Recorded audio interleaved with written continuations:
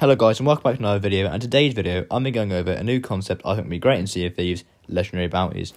So I think there should be legendary bounties added to the game. So you can go to the Order of Souls once you're level 75 in it, so you can actually have like proper level 75 missions, so there's a reason to get to it. And when you're 75, a sort of new section opens up, and this will allow you to buy legendary bounties.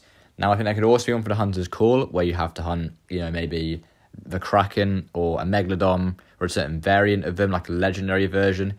And I think that'd be a great addition to the game, to be honest. For the new skeleton bounties, I think it could give you a wanted poster like one I put on the screen, or just maybe a variation of the bounty poster that we currently see in game. It could also be structured like the Legend of the Veil missions, as you can see on screen now, where I've got a little X marks the spot on. I think this is Smuggler's Bay, but you have to make the person actually look for it and hunt for it, or it could be in a certain location, maybe a radius, and you have to try and track it down.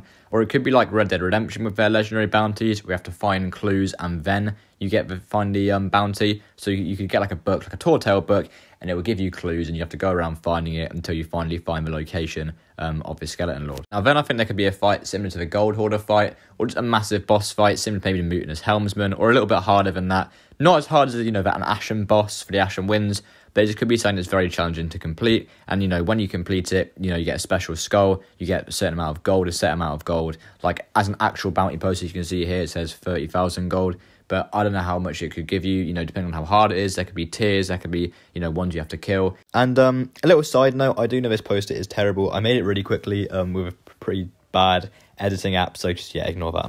But anyway, I think it'd be a great way to incentivize players to get to level 75. And I guess it would bring players back, but I just think it would be a really good update and a really good addition to a game.